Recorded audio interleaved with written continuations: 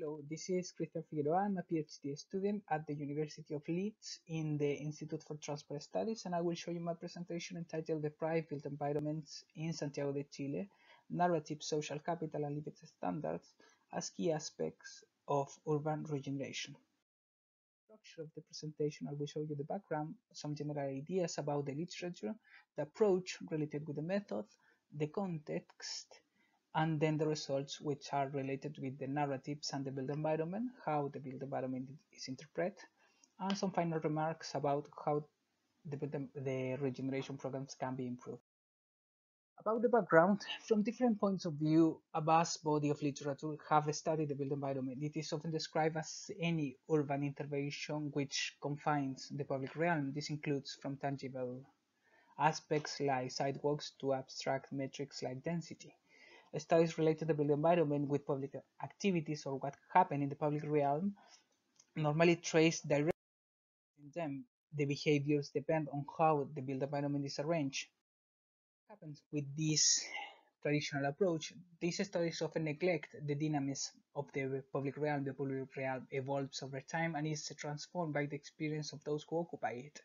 The idea of this part is try to recuperate the approach developed by James Jacobs, Jan Gehl during the 60s, who said that there is a dynamic relationship between the physical environment and what happens in the public realm and the activity that happens there. So you have a dynamic circles in which those activities influence the built environment and the built environment itself influence then the activities again. Those who inhabit the built environment in this case give meanings and signifies the futures of it. The built environment in this is interpreted and its structure allows the performance of certain activities and hinder others. So the relationship between both is bidirectional and is dynamic. So in this setting, I would like to ask to the research, how does the built environment can be improved? What issues or obstacles can facilitate or hinder those improvements? So this is the context. This is Santiago de Chile. This is the urban area. This is the largest city of the country, almost 7 times the size of the second largest. The core city has 6.5 million inhabitants and is normally classified as a high-income city. Usually it's described as a city with only one center that you can see in darker gray in the center of the figure, which consists in the historical center and its financial expansion to the east. Due to aggressive public policies, the city almost eradicated irregular settlements during the decades of the 90s. Everyone counted with a house and basic services like drinkable water, sanitation, and electricity. However, the provision of housing to everyone had a high cost. Public policies pushed the most deprived group towards the periphery due to land prices, far from the available services and the opportunities of the cities. This created deprived neighborhoods controlled by urban violence, drug trafficking, and dominated by a high sense of distrust towards the institution and a general feeling of having less options and opportunities than the rest of the society. So this created also a quite different patterns in which the highest densities of the city are located in the periphery and also in which the poorest people are located also in the periphery, starting from 15 kilometers away from the historical center, which is the main place of facility services and job sources. And this also is create a strange model share in which the people living in the periphery depend more on non-motorized transport than the people who live in the center. They tend to walk more and to cycling, to use bicycles to satisfy everyday needs. In these settings, the public spaces look like this. This is a block apartment, but you can see it's deteriorated. It has some sign of vandalism and it's almost empty without people. So in this setting, I asked to the different individuals and I did several interviews to them because they perform the public activities and they interpret and occupy the built environment. What happened with this? They have a position towards the white society, they feel stigmatized by the rest of the society, they feel affected by the public sector and its policies. They often have harsh life stories in which they move from one deprived neighborhood to another and they normally reflect from that point of view. And they also feel that the community, the good community, exists only in the past. current community is always fragmented, is dominated by individualism and things and similar things. And also they also show a high sense of normalize aggressive activities like drug trafficking. They are considered as normal aspect of everyday life. So in this place, I have two data collections. The first one was related with walking interviews in which I interviewed 32 participants. They were invited to walk in the place where they live and answer several questions related to their experience when walking and performing activities.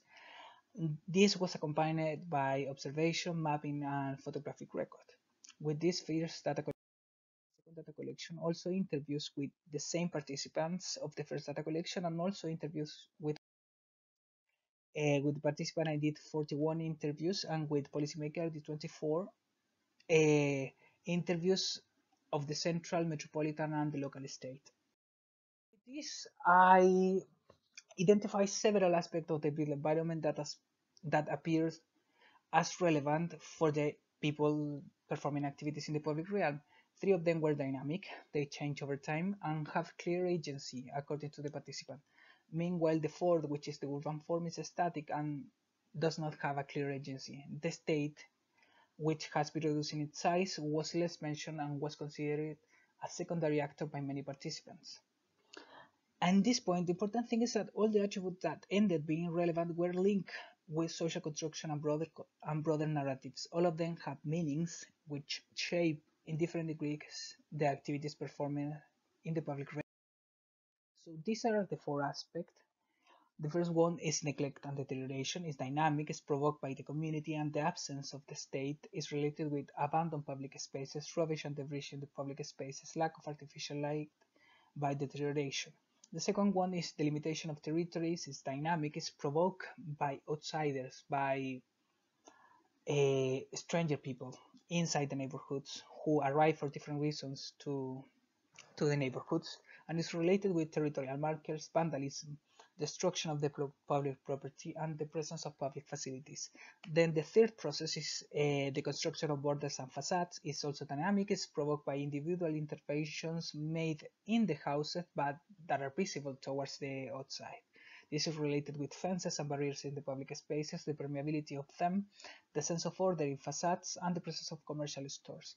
And then the urban form, which is the result of the design of each neighborhood, is related with building type, with connectivity with other neighborhoods, and the urban grid. What happened with these four aspects that neglect and deterioration tend to be linked with emotions. People who stay or perform any activity in a highly deteriorated place normally start to feel bad. They normally don't suppress activities, but it has this emotional component. The limitation of territories was related with precautions. Where can I go? And was related with assumptions that people make about highly demarcated places. For example, they walking in a highly demarcated place, it doesn't mean that the place is risky by itself. People assume that it's risky and something can happen in this place because if you see territorial markers, it's because two groups at least are fighting for the control of that place. And then the construction of border and facade is related with suppression.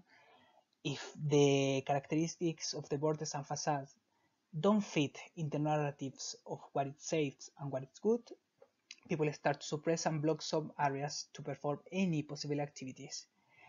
And this was interesting because it was related with some of the aspects normally mentioned by Jane Jacobs or Jangel, but in a different sense. I mean, permeability of fences and facade, the presence of commercial stores is related with eyes on the street, eyes on the public space. This was something relevant for the participant, but more relevant for what they can get from them. For example, in the presence of permeable fences and facades means that people don't have to protect against a stranger or people in the public space.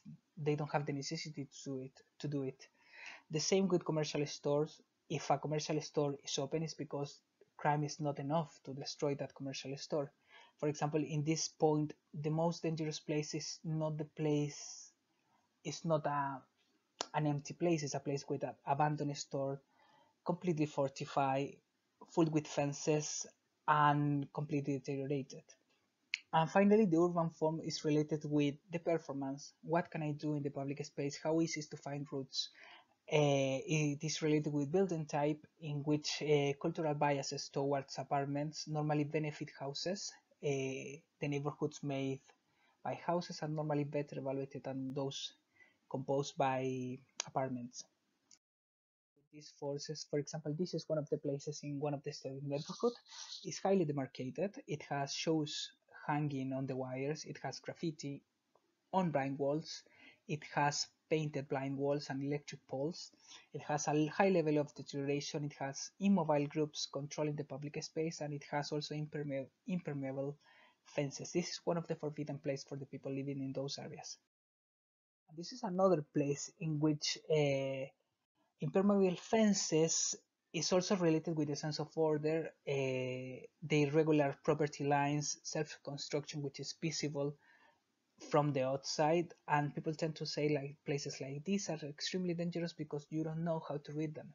You don't know how to understand a place like this because it's too confusing for them. So those attributes in general show a transference of the entitlements to occupy the public realm from residents to other groups like drug consumers and traffickers. People normally mention that a highly demarcated place happened because the community in that place give up to the public space itself. They start to be inside the houses, and therefore they transfer these rights to occupy the public space to traffickers and consumers. It's also related with a high sense of being controlled by micro-trafficking and its consequences, a high sense of distrust toward the institution of those who are considered different. In this, for example, they said that a highly deteriorated place is not because of the state, it's not because of the absence of the state, it's because of the community who wasn't enough to protect a specific place. There is also a high sense of being alone and living surrounded by a stranger, a high sense of social isolation in which people know only their realities. A rampant suppression of public activities, reducing them to those which solve just basic needs. For example, just take the bus during the morning or during the afternoon. And this is also related with a growing immobility in those who help others to perform their everyday lives, like children, for example. It was so extremely common to find people extremely fearful in these places, and they normally assist others to perform their everyday lives because they cannot do it by themselves. But what happens with these places is that issues like those normally are treated as part of regeneration program by considering this as a large group of social problems which can be solved by strengthening the local community. The social aspect often complements and makes sustainable over time the intervention made in the physical environment. In this point, the information gathered suggests that the social and the physical aspects are strongly tied. Any intervention on the physical aspect must be accompanied by a lecture of the meanings related to it. The change of the built environment, the narratives behind must be transformed and replaced. What I found in this place, this is a scheme just to summarize the ideas. This is an abstract scheme. For example, this is the home of someone. This is a walkable distance, the place you can reach just going by foot. This is the presence of public facilities and public spaces around. And this is what happens. People, based on the level of deterioration, the features of the facades and the visible facades, and the presence of territorial markers, they trace a line between the area which is available for them and the area which is not available from them. And this creates a highly familiar area in which they can perform any activity in the public space, and there is also this excluded area by assumption based on the built environment. This available area is normally adjusted by time and entitlements, and this is extremely uh, dangerous during the night, for example, where people feel safe only inside the house. And this scheme tries two different ways to operate in an environment like this one. To make this the excluded area available, there is a need to modify the social construction which define that area as a dangerous area. And to occupy the public realm in the available area, there is a need to improve the urban design of the social constructions.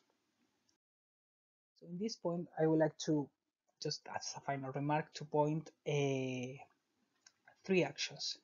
Clear action which appear as relevant in the view of the inhabitants and yet to be explored by policymakers. First is reinforce the social capital outside the local communities that can blur those frontiers. And in this point, for example, it's extremely relevant to create links between the different communities to start to blur this clear frontier and start to destroying the assumption based on the built environment. Then, by making visible other realities, modify the living standards that have normalized precarious conditions. These can include for immobile individuals, for example, travel to other places of the city. And third, with the support of the institution, reclaim entitled by teaching to frightened individuals how to occupy the public space.